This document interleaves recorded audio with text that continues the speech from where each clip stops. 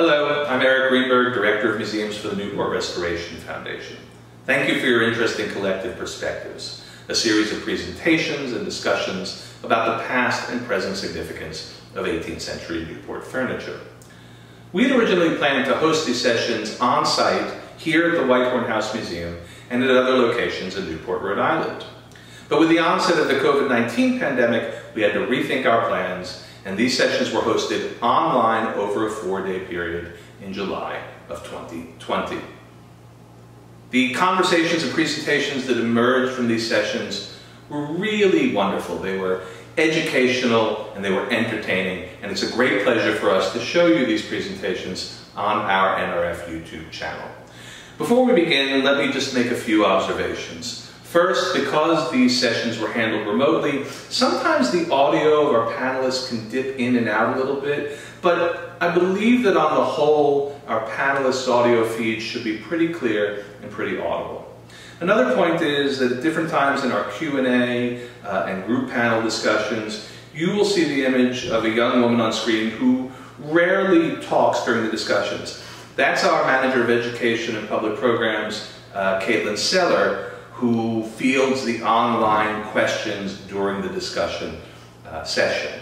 Also, Caitlin's work in moving our public programming online has been invaluable this season. In fact, she's filming me as I speak. And finally, let me just observe that at the beginning of each of these videos, you'll see 2 short films. The first will be a funds appeal from our Executive Director, Mark Thompson, and the second will be a short movie about the Whitehorne House Museum. I hope you'll seriously consider Mark's appeal and possibly donate to the Newport Restoration Foundation. And I hope you find the information that we share really interesting, and that if you can, you'll come to Newport this summer and visit us at the Whitehorne House Museum. Enjoy the show. Thank you. Hello, my name is Mark Thompson, and I'm Executive Director of the Newport Restoration Foundation. Thank you for joining us for this program today. Our founder, Doris Duke, was enamored with the 18th century. Evidence of her passion for restoring 18th century houses is all around us here in Newport. But she also had an avid interest in objects related to domestic life, and ultimately she assembled a wonderful collection of furniture created here in Rhode Island and in Newport in particular.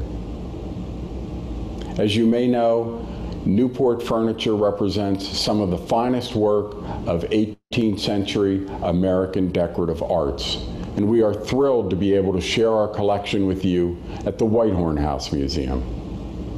This program is part of our ongoing effort to tell the story of that furniture and to the people who made it and to the people who acquired it. This program has been generously supported by a grant from the Rhode Island Council for the Humanities. As you might imagine, the work of the Whitehorne House Museum relies upon the generosity of many individuals and corporations who share our passion for 18th century history and 18th century material culture. If this description fits you, we hope you'll consider donating to the Newport Restoration Foundation. It's easy to do. Just visit our website at newportrestoration.org and click on the word support. Any amount that you can afford to give will be genuinely appreciated. I hope you enjoyed today's program, and thank you. The Whitehorne House Museum first opened its doors to the public in 1974, and today celebrates the craftsmen and womanship, artistry, and industry of colonial Newport furniture. At the museum, you will explore the origins of Newport furniture making and meet the people involved in the complex, interconnected furniture industry, including the enslaved persons who harvested mahogany wood, the cabinet makers, joiners, and turners who created the expertly crafted pieces, the successful merchants who sold and traded furniture in Newport and throughout the Atlantic world, and the consumers, men and women who admired, purchased, displayed, and used the furniture every day. You will see the range of ingenuity in cabinet making, from the unique commissioned high-end products to the everyday but still expertly crafted Windsor chair. And you will discover how ongoing research into Newport furniture leads to a more complex and complete understanding of culture, industry, and society in the colonial period, and how that impacts our own lives today.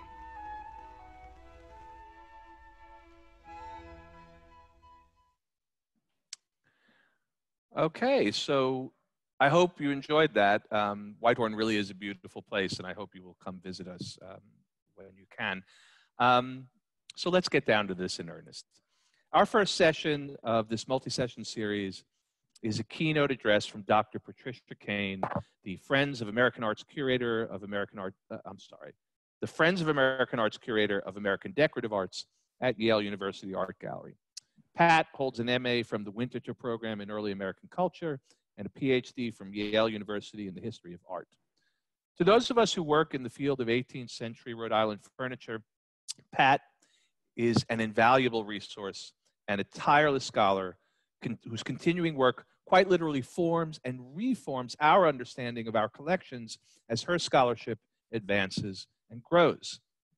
Many of us are particularly indebted to Dr. Kane for the creation of and her continuing contributions to Yale's Rhode Island Furniture Archive, a vast database consisting of over 5,000 pieces of furniture attributed to Rhode Island makers from the 1630s until the early 19th century, including many of the pieces in NRF's furniture collection. Dr. Kane has curated numerous exhibitions and written many published works, far too many to mention in this introduction. But perhaps the most notable of these for tonight's purposes is the 2016 exhibition and its accompanying catalog, Art and Industry in Early America, Rhode Island Furniture 1650 to 1830.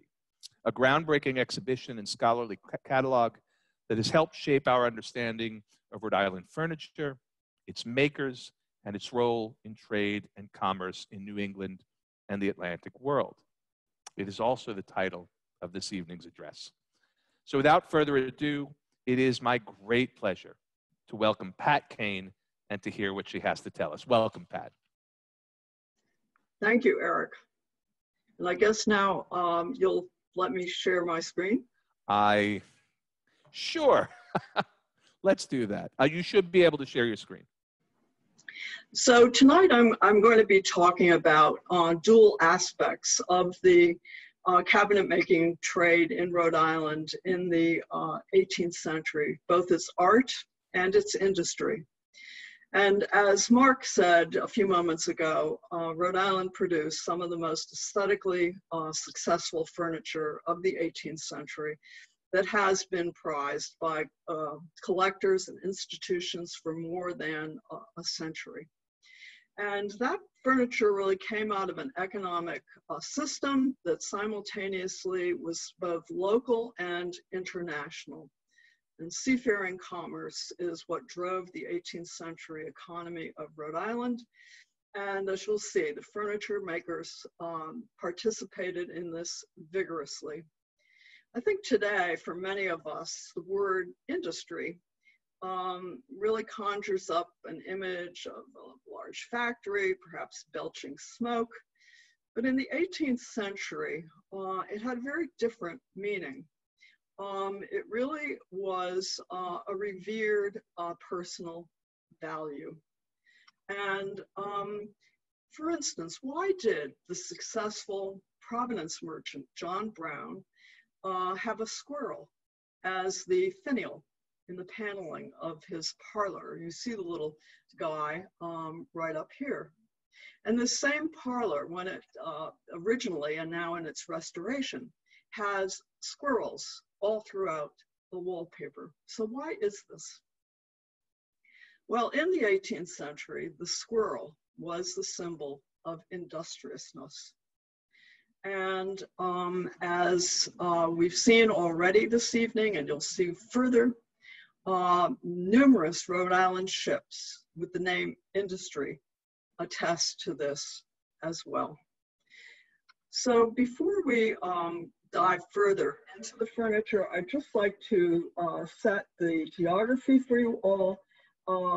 Towards the bottom of this map, which was created in 1777 to help the British with their invasion of Rhode Island, we see the island of Rhode Island with at the very tippy end, the town of Newport, which has a very deep harbor and is quite immediately adjacent to the Atlantic. What a location for trade. Just some of the other towns I'll mention tonight, I'd like to point them out. Over here on the left border is Kingston. Further north is East Greenwich. The town of Bristol is on this peninsula, and just north of that, the town of Warren. And then at the end of Narragansett Bay, we have the town of Providence. And so this is what made up the central part of the of Narragansett Bay. And I would like to make the point that in the first quarter of the 18th century, there were already well-established schools of cabinet making throughout Rhode Island. From the town of Warren, we have this exceptional fall front desk, a very unusual form that was owned there by a member of the Childs family who were shipbuilders. From Providence, the high chest in the center may have come into the Bacchus family through Susanna Mason, whose family hailed from Rehoboth, which is falls within the orbit of Providence. And on the right then, a high chest that I believe was made in Newport that was owned by Gordon Smith, who lived in Groton, Connecticut. And all of these pieces have these distinguishing features of early 18th century Rhode Island furniture, and that is that the veneer creates a band, is used to create a band down the facade of these case pieces. And the legs are very, very attenuated and come to very thin points. And in this way, the early Rhode Island furniture is quite different from the more commonplace furniture of this type that was being made in Massachusetts. So here is Newport in 1740. This is an overmantel painting. And you see this bustling harbor filled with sloops and brigantines. These were the ships that were taking the furniture either north or south. And I'd also like to point out that in this view, this little cluster over to the left is what is known as the Point.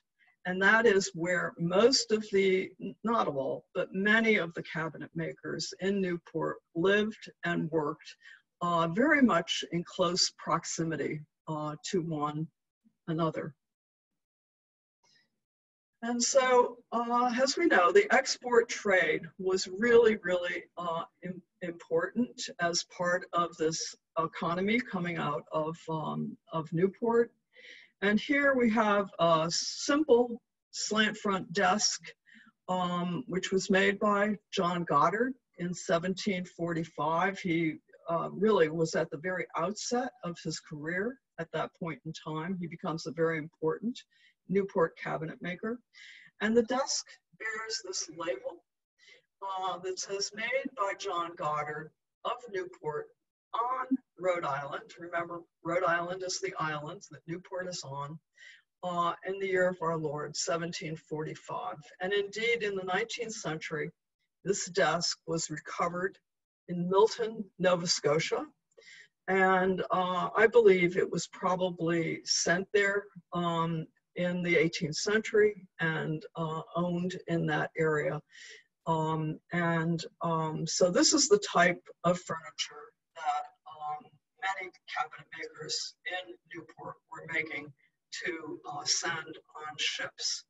And we know, for instance, from the research that Jean Sloan has done her analysis of John Cahone's account book, that which ranges in date from 1749 to 1760, that 34% of the furniture he was making was made for export, and only 20% was being made for local use.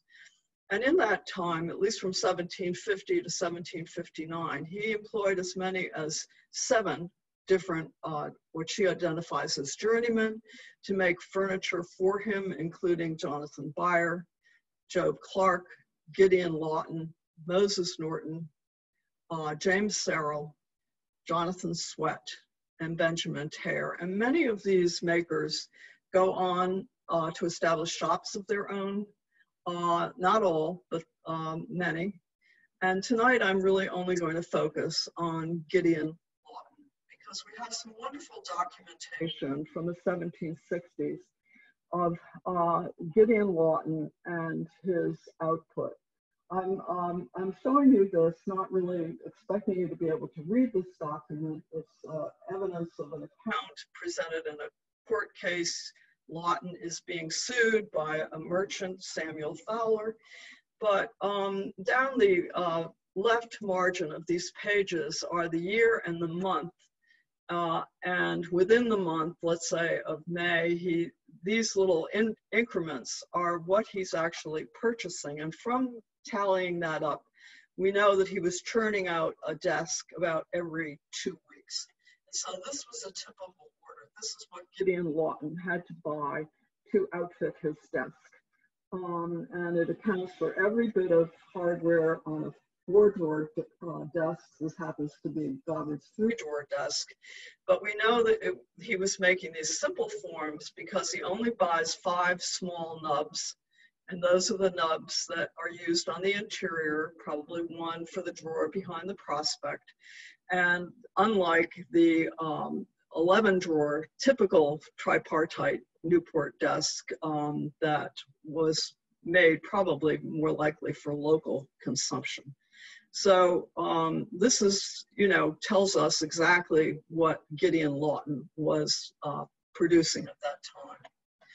Another very important example of the export trade from Newport is the Charter Party Agreement that was signed by John Cajon, that we've talked about, Constant Bailey, who was another Newport joiner, and Benjamin Peabody. And they came together as in a collaboration to send furniture from Newport to North Carolina and then come back again. And this is what remains of a Newport flat top high chest. It may have had pad feet or slipper feet, but it is actually signed by Constant Bailey. And once again, he's giving you, or giving his audience at that time, an indication of where he is. He's in Newport on Rhode Island, should you want any additional furniture from him. And in fact, this piece of furniture was recovered in Perkins County, North Carolina. So it may well have been part of the Charter Party Agreement of 1749 or some of Constant Bailey's later exports. And the other party in that consortium was Benjamin Peabody. And it's only recently that I've been able to identify what kinds of furniture Benjamin Peabody was making. And there are about a half a dozen objects that relate to this high chest. And in fact, one of them is on loan to the Whitehorne House. They all share similar characteristics. You'll notice that Peabody's high chest has a very low pediment, has a very distinctive finial, this urn shape with this little arcaded collar at the top and a tip that is in the form of an acorn. And then the shell, very fluid, but with a very flat center. And so these aspects of this high chest has enabled me to identify other pieces that probably were made in Peabody's shop. So not only did people like Cajon and Bailey and Peabody come together to rent a vessel to send furniture to faraway ports, but many joiners aspired to being merchants, and Eleazar Trevitt is one of them.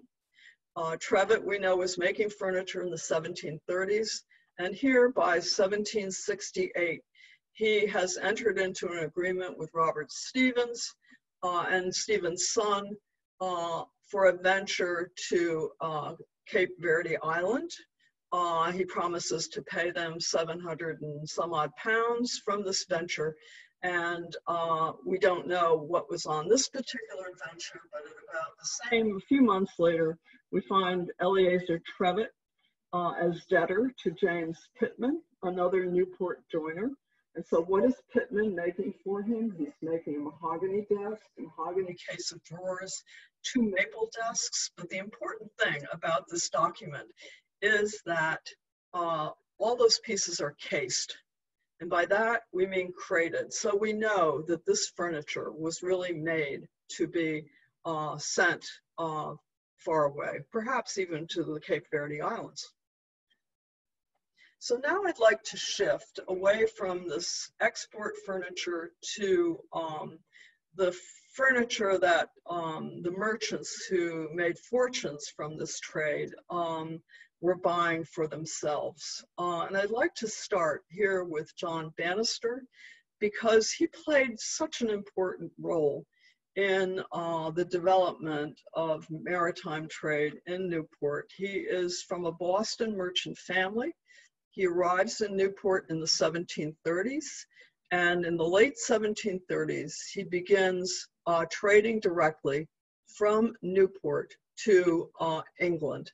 And so he opens up transatlantic trade, which is many times more lucrative. And here we see his portrait by Robert Feek, alongside one piece of the architecture from a grand house he was able to build for himself in Middletown, Rhode Island. It comes from the stair hall that is installed at the Winterthur Museum. But Newport also then developed a triangle trade by distilling rum in Newport, which they shipped then to Africa, where it was traded for slaves, who were then transported to the Caribbean for that plantation economy there. And in the Caribbean, they would purchase molasses and other commodities, including mahogany, and bring that back to Newport. So this trade generated very great fortunes. Now, Job Townsend Sr. and his younger brother Christopher sort of stand at the beginning of a tremendous dynasty of Newport cabinet makers.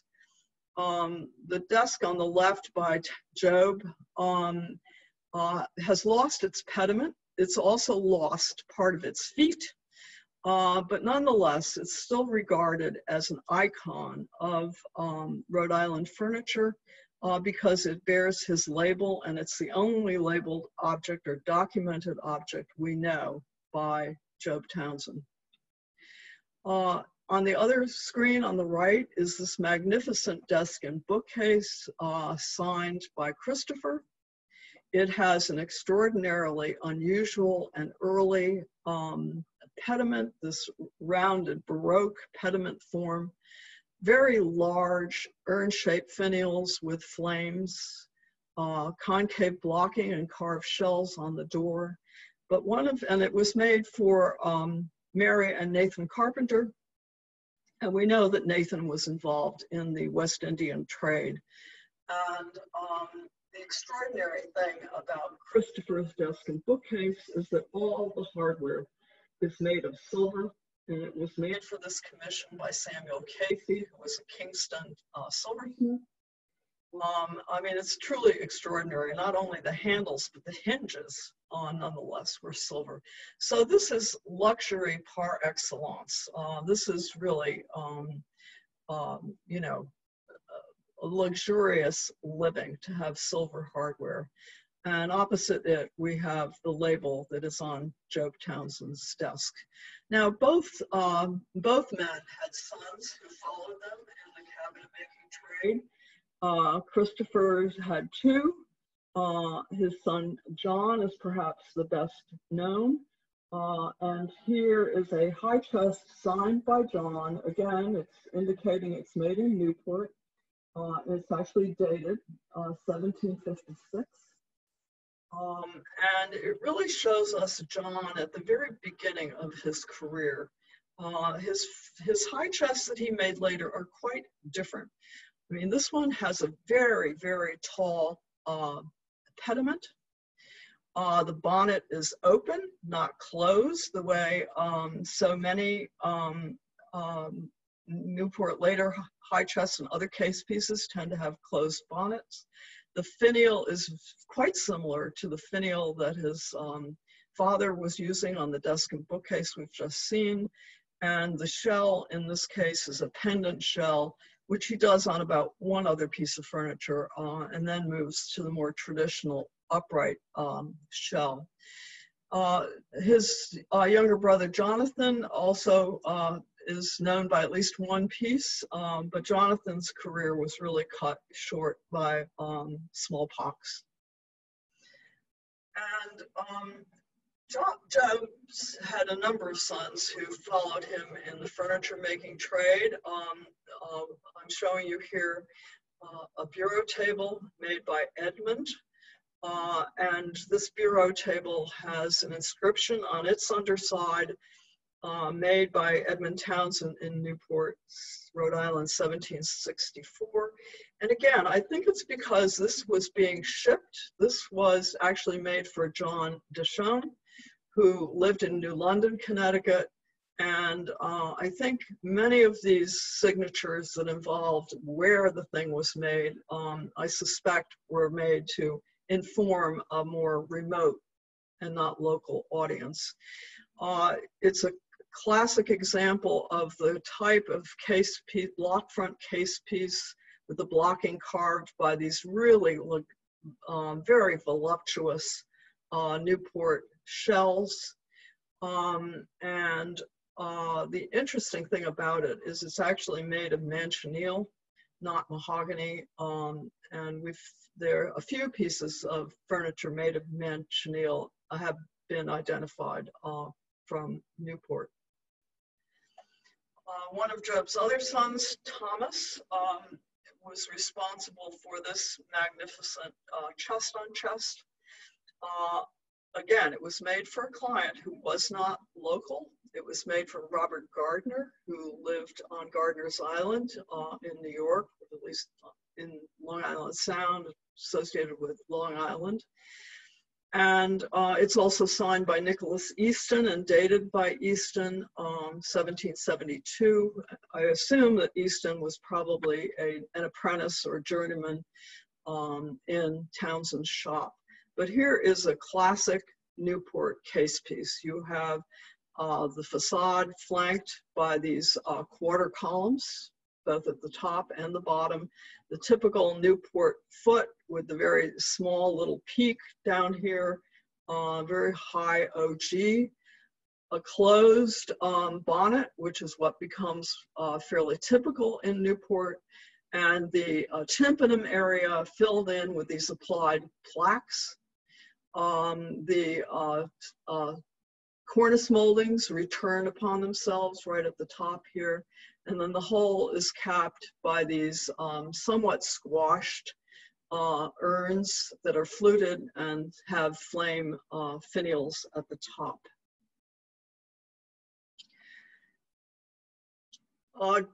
John Goddard also was associated with the Job Townsend shop. He married Job Townsend's daughter, Hannah, and it's been assumed in the scholarship that that was evidence that he probably was trained and living in Job Townsend's household. And these are three magnificent pieces by Goddard. The desk and bookcase and the table were both made in the early 1760s. The high chest was probably made anywhere from 1760 up to the time of the Revolution. But what we have here is a prime example of the a venerated Newport 6-shell desk and bookcase. And what is the brilliance of this design? Well, we have the blocking. Oops, sorry, folks. On the lower section that carries up into the fall board, where it's capped by these magnificent shelves. But the real genius of the design is that the bookcase part is not just two doors, but it is a tripartite division. One door folds back upon itself. And so Goddard is able to continue the blocking from the bottom right up through his bookcase. And again, we have the closed bonnet, the tympanum boards, and urn-shaped finials. The same treatment as you see on the pediment of his high chest. And the tea table in the middle, again, this elegant, voluptuous form with these serpentine curves outlining the skirt. It's really a masterpiece of Newport cabinet making. There are a few of these tables that we can associate with John Goddard. So I'd like to tell you now about a woman who bought 3 pieces exactly like this. These pieces, the desk and bookcase, we don't know where that was owned in the 18th century, nor the high chest. But the tea table was made for Jabez Bowen of Providence, and I think that's important, and I'd like you to remember that. But in 1761, 20-year-old Eunice Rhodes comes from Providence with her Providence friend, Mary Brown, to go shopping for furniture. She is about to marry Thomas Hazard, who's a Newport merchant. And we know about this shopping expedition because it resulted in a lawsuit. And so I'd like to give you Mary's words where she testified at the trial about that. And she says, sometime in the year 1761, being in Rhode Island, I went to Mr. Goddard's with Eunice Rhodes, whereof Eunice asked the price of a desk and bookcase that he made, so they know what he is making. He replied it was 700 pounds was the price, and for a china table, it was 120 pounds. And Mary reports, she thought it to be very dear. So she said to him that she would inquire of others to see if the others asked the same price. And if they did, she would give it to him. So she said, I'll probably wait on you again. And so indeed they did. Sometime later, they came back to Mr. Goddard's shop, and Eunice told him that she would have them, and he promised to deliver them, that is the bookcase and the tea table, in about 6 weeks' time.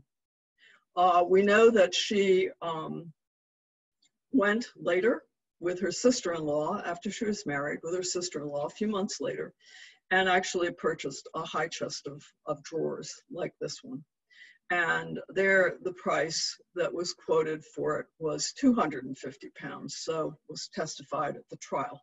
Well, the bill that got rendered to the husband had the mahogany swell front desk and bookcase priced at $750, not $700. It had a mahogany compassed case priced at 300 pounds, not 250, as she was quoted, and the scallop tea table priced at 150 pounds, not 120 pounds, as she was quoted. I would have loved to have been in the household when this bill arrived, and you know, that is 1,200 pounds worth of furniture we're talking about here. It's a wonderful document of what the craftsman called these forms. It is also a wonderful document because of this little notation that's over here on the right side of the bill. which shows how Hazard paid for this furniture. There was an order on Benjamin Tucker for 1,000 feet of mahogany, and Hazard himself was supplying 90 feet of mahogany.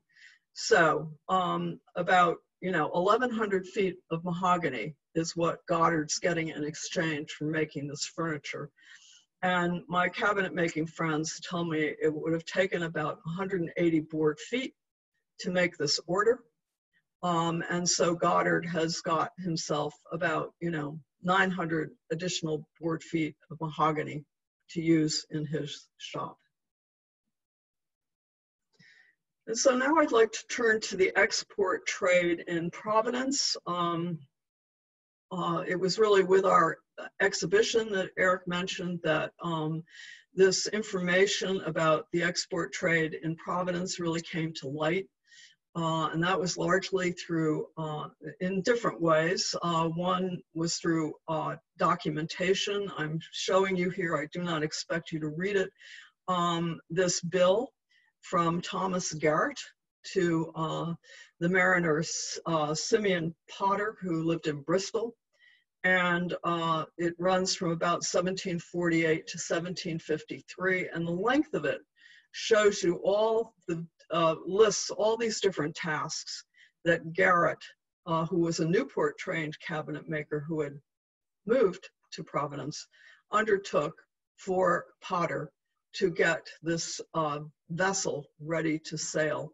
And at the very end of the account, we see that he is also not only supplying lumber and labor for building the vessel, but he's supplying desks, 6 desks, a 6-foot table, 2 tables of 4.5 feet, and cases for all of that furniture. So again, he's making this to be cased and sent on this voyage to North Carolina once more.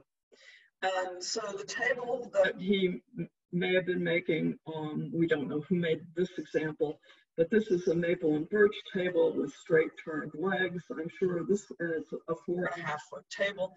This is the kind of table that would have been, in that order, roughly. The desks may have been like this example, which is from Providence. It's made of cherry. It has this, this 2-tier interior, which is what the quite different from the Newport configuration. But as I was thinking about this desk today, I realized since Thomas Garrett was a cabinet maker from Newport, he may not have been making things in this Providence vein. He may have been following his training in Newport. Another really key document in demonstrating the export trade in Providence is this extraordinary agreement that 6 Providence cabinet makers came to in 1756, and then it was amended in 1757. And what it is, again, you cannot read this, I'm sure, but it is a list of a form, like a high case of drawers. You could have it, what they're listing is the price that they would sell it to a customer for. And a price in mahogany is more expensive than a price in black walnut.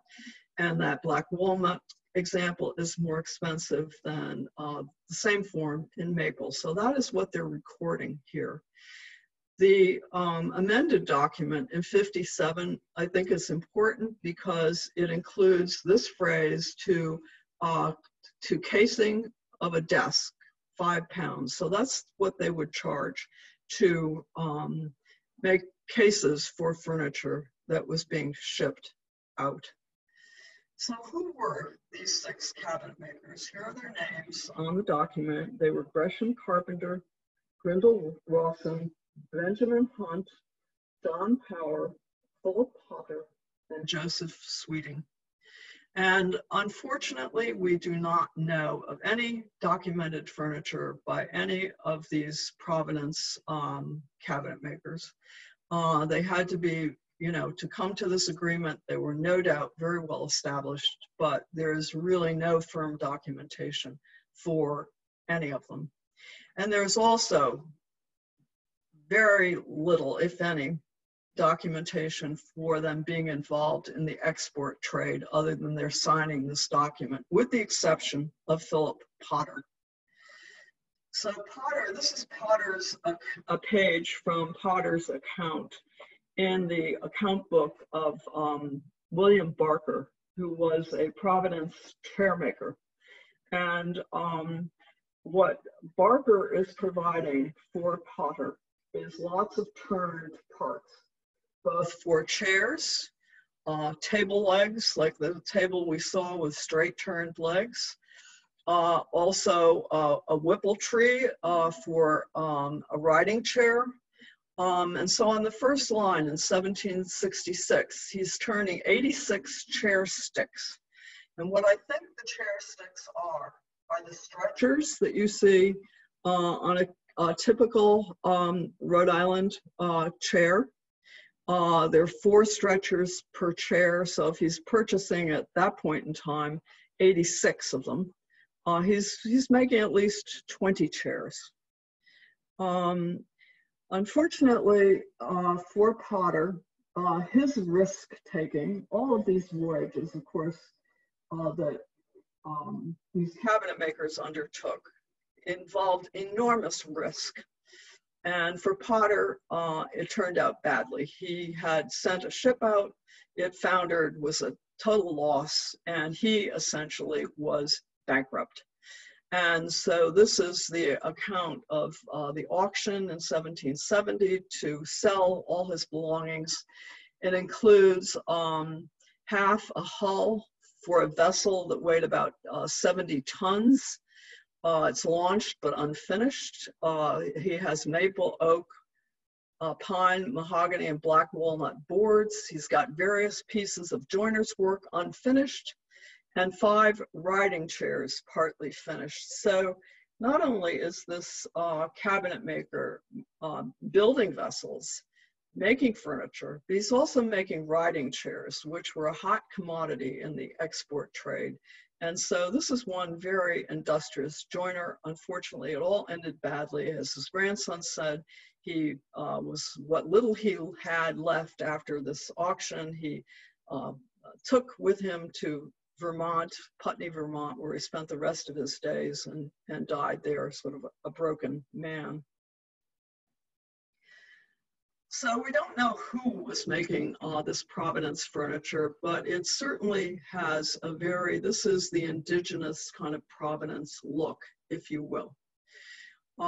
These 3 pieces obviously are looking to Newport for their cues of having the blocking capped by shells. They use an OG bracket foot that is somewhat different in that it has this little nubbin down here. It's not quite the Newport foot. What's different about them in terms of adapting the Newport style as they do is that these shells are carved out of the solid.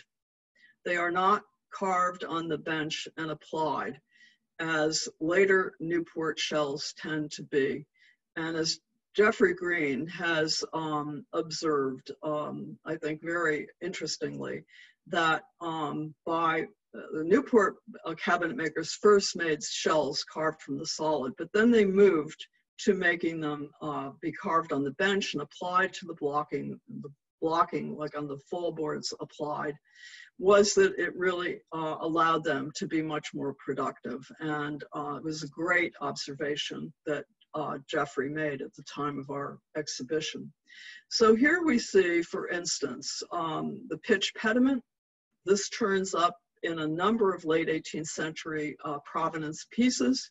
It becomes of favored form of pediment treatment in Providence. I know of no examples, there may be some, but they're unknown to me, of that happening in Newport. With the desk and bookcase on the right, We have a pediment that owes its design. It's looking very much at Massachusetts. It's got large oculi, finials that are little urns with flames. And so we find Providence falling within the orbit of Massachusetts in certain ways. And then at the very center, we have a Providence piece with a scroll pediment that ends in carved rosettes up here. And this is really a favored form of Providence treatments of pediments, unlike the closed bonnets and the cornice moldings that return on themselves that we associate with Newport. So in 1772, something really dramatic happened to furniture making in Providence. And that was the arrival of Daniel Spencer. He had been working in Newport for about 10 years. He's a nephew of John Goddard. He may well have trained in Goddard's shop. And certainly he would have been aware of people like Jabez Bowen, Eunice Rhodes, who were from Providence, who were shopping for furniture in Newport. And I think he saw an opportunity there. And so he picked up his household, his tools, and establishes himself in Providence. And so what he does there is really quite remarkable. What we see in this desk and bookcase, which is at Yale and was made for John Brown, the Providence merchant, is the classic Newport 6-shell desk and bookcase with the blocking, sorry about that, with the blocking on the base continuing up through this tripartite division of the bookcase doors. But what happens up above? There are panels in the tympanum, but he has totally moved away from the closed bonnet of Newport, and he has adopted the scroll bonnet ending in rosettes that was favored in the Providence case furniture. And in so doing, he's really made a hybrid form, which I think many people would say is quite aesthetically successful. There are a number of pieces attributed, or that I've attributed to him. Most, not all, but most have this curious little mark in the interior front corners of his drawers. I've called it a cursive one. It's a little like a one with a little loopy tail. And it's really his working method. He marks his drawers with letters on the interior as well. And those are, in that way, that follows his uncle's practice. So in Providence, he finds other important clients beyond John Brown. This chest on chest, for instance, was owned by Jabez Bowen, who you will recall purchased the tea table from John Goddard in 1763. And so here again, we have the blocking and shell carving in the bottom section of this object. And up above, however, look at this. Whoa, what is happening here? This pediment drawer with a carved shell. In Newport furniture, one just does not find those pediment drawers intruding into the tympanum. And this again is something that is probably coming from Massachusetts furniture making. And it's another step in this kind of hybridization that Spencer engages in once he is in Providence. The desk and bookcase on the right was made for the brother of John Brown, Nicholas Brown, another prominent Providence merchant. And indeed, it's like the taller cousin of the Yale example. It's enormously tall and essentially has all the elements that the Yale desk and bookcase has. But now to bring this closer to home, when Eric was introducing tonight's program, you were seeing in the background this chest on chest, which is in the parlor, the front parlor at the Whitehorne House. And I had the opportunity to examine it in the last year. And indeed, it too is by Daniel Spencer. We don't know for whom this was made, but once again, here he's taken the hybridization, if you will, even one step further. He's adapted the Providence pediment. He's inserting the Massachusetts pediment drawer, but also look at how instead of quarter columns framing the case, as we've seen on the other pieces, what he's got here are flat pilasters. And again, this is something that's coming right out of a Massachusetts tradition. And so Massachusetts inserts itself in numerous ways in Providence furniture making, and Daniel melds these making traditions. And while this infrared shot of the drawer, one of the drawers in the Whitehorne House chest, is not as clear as the professional shot that was in my book, I think perhaps you can see here this little graphite, sort of a one with a little loopy tail right there. And so that really nails it for Daniel Spencer. What's ultimately interesting about Spencer, which we learned from after the Rhode Island Furniture Exhibition was up, was that he migrates once more. He leaves Providence probably about 1790 and goes to Lexington, Kentucky, where he is known to have made tall cases for tall case clocks that have all the hallmarks of Providence clock cases. And so he works there for a few years and unfortunately dies.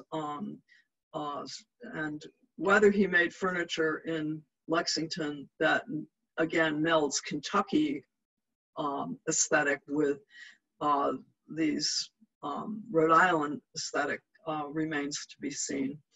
And so I'd just like to remind you all that the work we're doing on Rhode Island furniture, as Eric says, continues. We're constantly adding data to the Rhode Island Furniture Archive, and I'm constantly making new discoveries.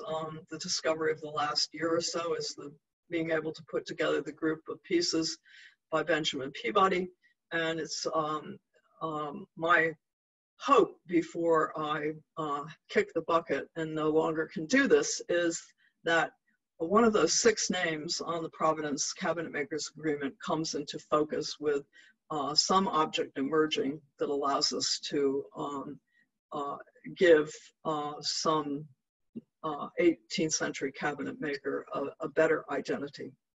So thank you all for listening. That was terrific, Pat. Thank you very much.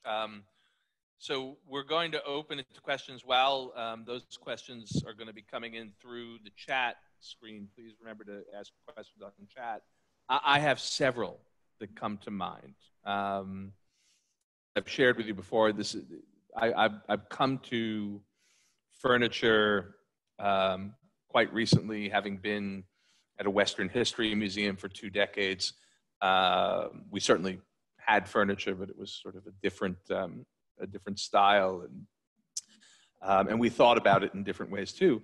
There are 2 questions that sort of I'm thinking about, and both of them have to do with mobility and communication. And, you know, you point to this really sort of interesting thing, right? That in these export pieces, they're literally putting advertisements into their labels, right? So I guess my question is to sort of think about, in some sense, you've talked about how distribution worked, but one, how did that consumer network come to be, and how did the distribution network come to be? What is that mobility like? Or is it very easy to get furniture to North Carolina or elsewhere? Is it are furniture makers really able to talk to each other so much that they're or see other people's furniture that they're as you've pointed out, that someone like Daniel Spencer is integrating this into his work? If there's any way you can sort of talk about the mobility and the communication between other furniture makers and between consumers and producers, I'd really like to learn more about that. Well, I suppose that I think economically, for these furniture makers in Rhode Island, the local market was small, and it probably was very difficult to really make a living just serving the local market. And so I think somehow they realized that among the products that are getting shipped down the coast, and one thing I forgot to do today was to read what was said about the makers in an article that was published in the Newport paper in 1849 that is talking about the history. Can you imagine 1849, they're recording the history of 18th century Newport cabinet makers. Right. And the article says that all the cabinet makers on Bridge and Washington streets employed a large number of hands, manufacturing furniture for which a ready market was found in New York and the West Indies. The stores of David Huntington and Benjamin Baker were also on the Point, that is that little bit of land out there. Both these men were extensively engaged in manufacturing furniture, which they shipped to New York and the West Indies. Benjamin Peabody, who carried on a large trade with Suriname, and we saw tonight the painting of the sea captains carousing in Suriname. So he is sending furniture down to Suriname, and the article describes him as an ingenious man. I do believe that there is documentation, for instance, that Abraham Redwood had a friend in Antigua who wanted a desk, and he puts him in touch with Christopher Townsend.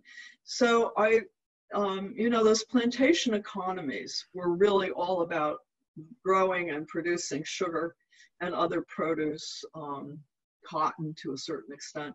And they weren't making things like furniture and riding chairs. And so it must have begun slowly, but you know, they realized that their bread and butter probably was really, to judge by John Cajon, 34% of his business is for export and only 20% locally.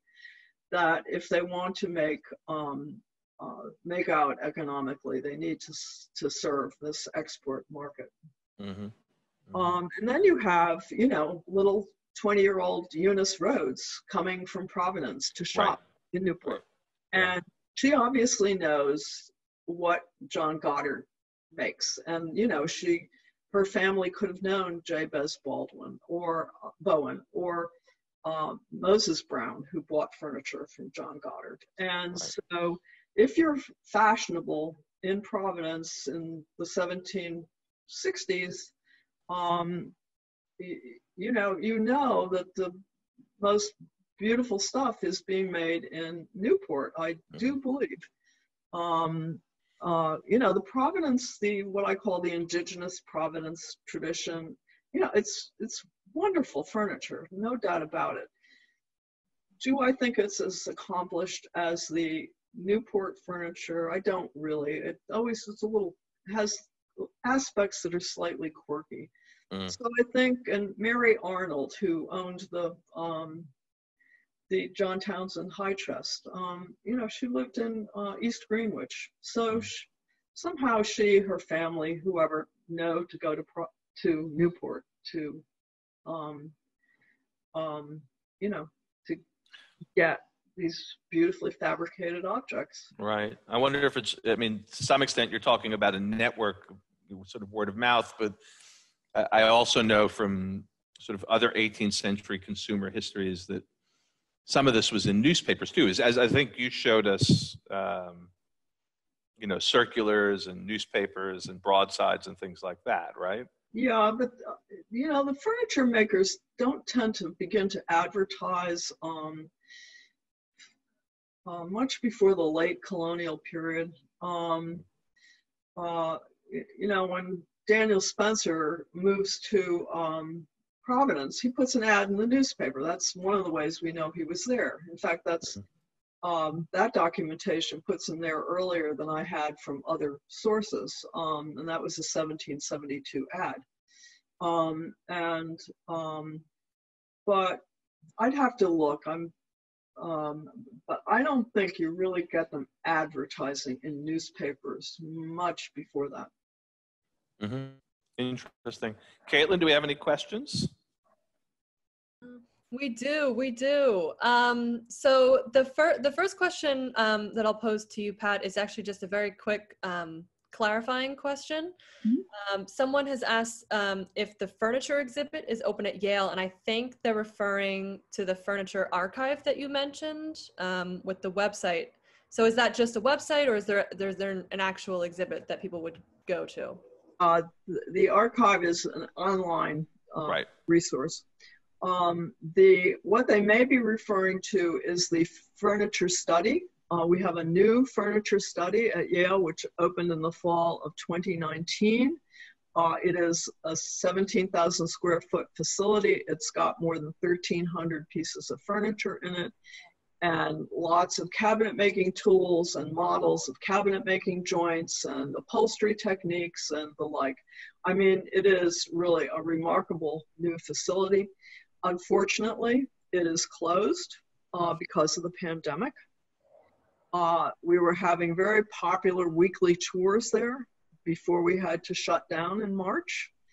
Every Friday we offered a public tour. Some were specialized talks, others were just looking at the whole place. At this point in time, I think museums are saying, we don't know when we can bring together a group of people for a tour. When is that going to be safe? Right. We've in fact, so we are open, but we're not touring right now. But Pat, I wonder also if this wasn't a question about the furniture at the Yale Art Galleries, right? So are the Yale Art Galleries open to the public right now? The Yale Art Galleries are not open to the public right now. And our administration has asked that the special exhibitions, which had to close down, be available in the fall semester. Only the special exhibitions, which does not include the furniture display or any of the other permanent galleries. And we have yet to hear from the administration of the university as to whether they'll allow that. They're being very, very cautious about having visitors come to campus. I mean, they're very concerned about keeping the student body safe. The students will probably have access when they do come back in the fall, but it will not, in all likelihood, it will, if it is open to the public, it'll be ticketed, and it will only be open for the special exhibitions. We're hoping that this pandemic, gets resolved with, a vaccine or something so that we can, open up these fantastic resources to everyone. We're all, it's a huge challenge in the museum world, and we've been fortunate in Newport to be able to open our spaces, but even we are being incredibly careful, and all entry is contactless. You have to buy your tickets online. You have to schedule a time. A place like Whitehorne, we can't have more than 12 people in any given moment. At rough points, we can't have more than 40. So it's going to be a tremendous challenge for all of us who work in the museum field. I have some colleagues on the line tonight from Los Angeles, and I was just talking to a few of them, and I know that they were getting very excited about opening, and now that may be, that's now in question. So, Caitlin, other questions? Yes. So another question. This one. So Becca from Newport Film is very interested in hearing more about the collectors of the furniture. So she's asking if, in the process of completing the furniture archive, if you have broken any hearts as you've been able to attribute more pieces to a journeyman instead of like a big name like Townsend or Goddard, for example. I don't think so. I think I've probably made more people happy by discovering signatures in their objects than and some, nice signatures like James Goddard, Joe Townsend, that they had no idea were there. Or the little squiggly loopy things that Daniel Spencer used. There's only one signed Daniel Spencer piece. It's a simpler desk and bookcase, and that's how we know we can associate those squiggles with him, or the cursive ones. Well, you certainly made us happy. You came to Whitehorne and said, this is, assuredly Daniel Spencer. That was not that long ago, actually. Right. Feels like forever at this point, but it was not. It really wasn't that long ago. I think when I was studying your furniture in depth, I believe the chest on chest was off for restoration. And so in the 2 sweeps I made or 3 or 4 with Jennifer Johnson, we didn't actually get to see it. And unfortunately, it took me quite a while to come back and take a look, which I'm very grateful to all the access that the Newport Restoration Foundation has provided, because when you come and tear things apart, and it's very time consuming to babysit that kind of intense work. It was worth it. I'm grateful to many, many institutions and many, many collectors who've given me the privilege of studying their furniture in depth. Yeah. I see this question, Caitlin. I'll go ahead and answer it. Joan asks, will this lecture be available after online anywhere? Yes, eventually all of these sessions, and I encourage you to come to the live sessions so that you can ask questions, that you can be part of this special event. But yes, eventually we will edit these pieces and make them available on YouTube. And I think they'll be a nice learning tool for many people. Caitlin, did you see any other questions? So another question that we had also from Joan is she's asking, how do we protect this furniture and history in a world turning to minimalism? I'm going to jump in if you don't mind, Pat, and give you time to think about this. This program actually emerged precisely from that question, Joan. So I became the director of museums here about 18 months ago, and was, duly impressed with the collection and the history of Newport furniture, only to find out that these works are increasingly being dismissed as brown furniture, which struck me as odd and curious.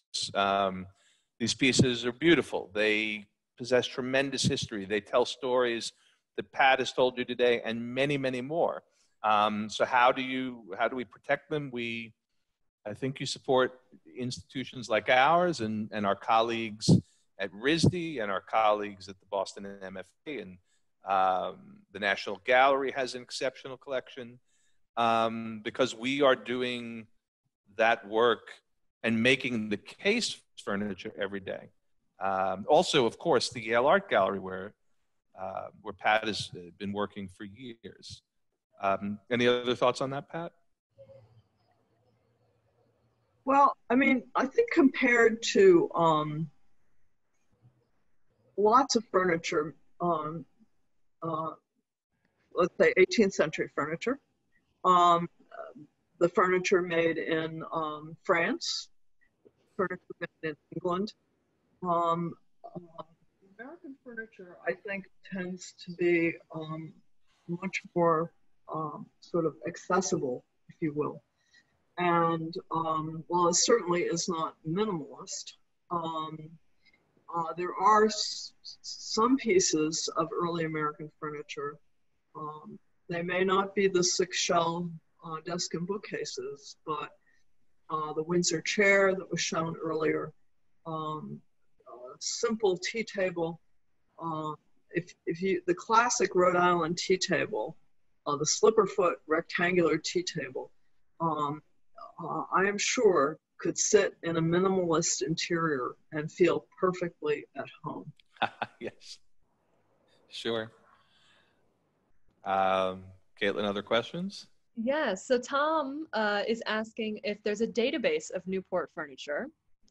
And sort of a follow-up to that one, is anyone documenting pieces in private collections and things like that for future study? Well, that's what the Rhode Island Furniture Archive does. It is underlying this, this is a website, but underlying the website is a database that has about 6,700 records of pieces of furniture that either are probably made in Rhode Island, were once said to be made in Rhode Island, but are not, and with some very simple, let's say, tavern tables, it's very hard to know if they're made in Rhode Island or they're made in Eastern Connecticut or they make in Southeastern Massachusetts. But what we've attempted to do is record the history of these pieces. Right now online, you only get one image of each record. Many of these things, we have spent years going to auction previews, the institutions and collections I've discussed, taking detailed photographs of the decorative elements and the construction. And I'm working on migrating this database from a server at the Yale Art Gallery to the University Library to their cross-collection discovery platform. And once we do that, we'll be able to show multiple images. And I think it will be an even greater resource if you can look at the dovetails, you can look how the feet are put together, if you can get a real close-up of the shell, which in its current iteration, you just really get an overall view. So please visit the website. That is where it is. Yeah, that's it's a phenomenal resource. I encourage everyone to take a look at it. Other questions, Caitlin? Yeah, so we also have a question about like the craftsmen who are making the furniture, if we know how much we know about them. Were any of them, hold on one second, sorry, I'm rereading the question. Yeah, so if any of the journeymen were African American, how much we know about that, and then if you have any books that you might recommend. Unfortunately, I have not turned up any evidence of African Americans actually either freed African Americans or enslaved African Americans. We know there were many slaves owned in Rhode Island making furniture. I'm sure they probably were, I just have never been able to find the evidence. And I have been in the process of creating this database. I have read through all the court records that survive. You saw a lot of evidence tonight from the court records. The Rhode Island court records from all the counties are amazing in that not only the record books, but the file papers, many of the file papers survive. And it was a very litigious age in the mid-18th century. And so there's lots and lots of suing, usually over debt, but sometimes over other things. I've read all the town records in Rhode Island, the land records, the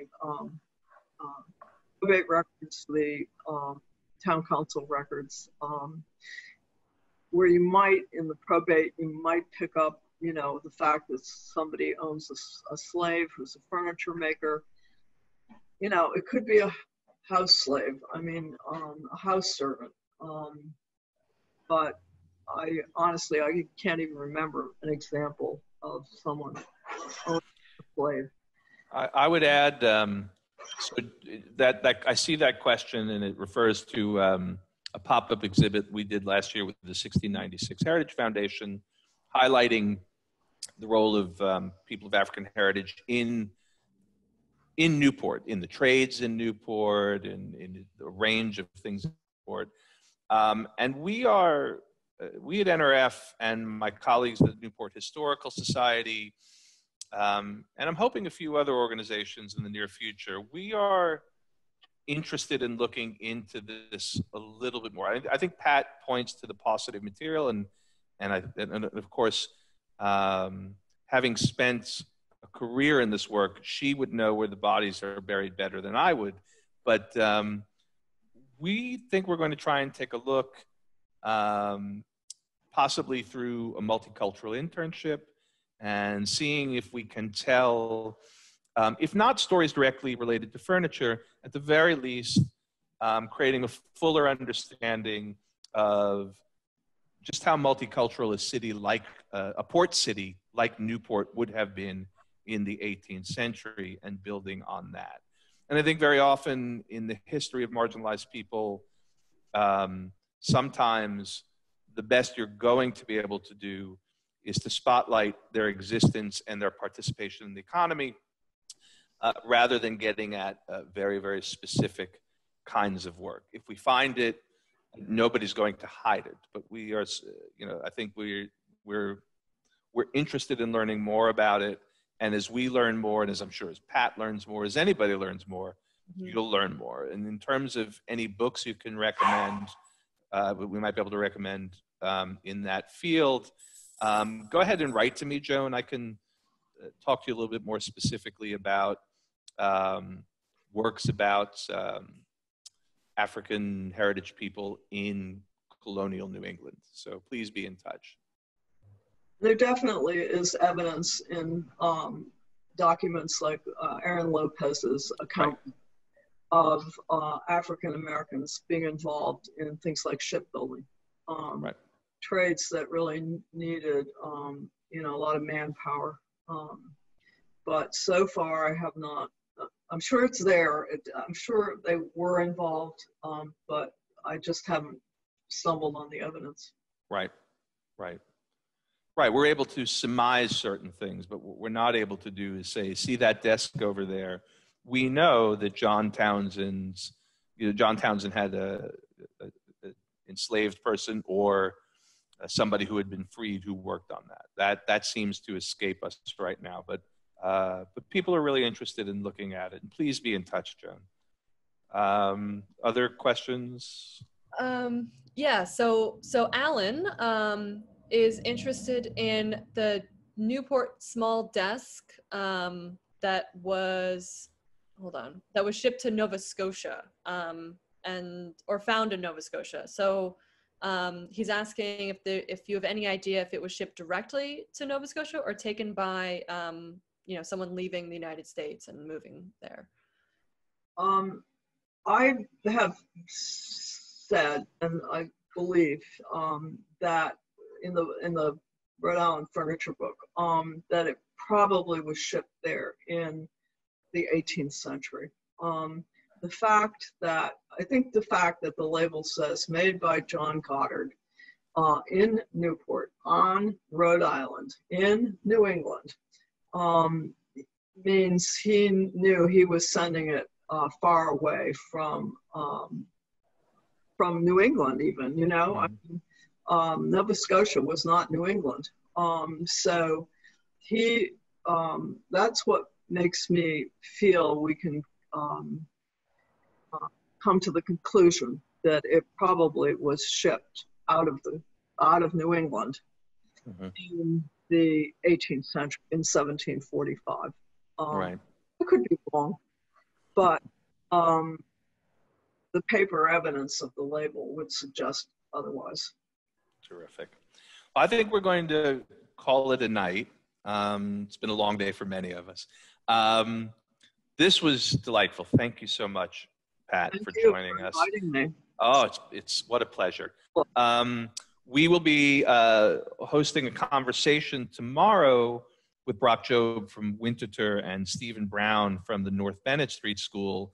And we'll be talking more about the history of makers, about people making furniture in the past, trying to understand some of that. Many of the themes, Pat gave us a wonderful primer to continue to discuss over the next few days. In fact, the following day is two distinct makers of furniture, Jeffrey Green, who does work in the style of Townsend and Goddard, and then Jonathan Brad, who is a more modern maker, but lives on Aquidneck Island and understands that legacy. And then in the last day, we'll be joined by NRF staff and staff from the Newport Historical Society to discuss the role of museums in all of this. I hope you'll continue to join us. I hope you're enjoying this program. We will be making this available on YouTube in the future, but I can't predict exactly when that will be. For now, let me just say on behalf of the Newport Restoration Foundation and my colleagues here on screen, thank you very much for attending, and I hope everyone stays well and safe. Good night.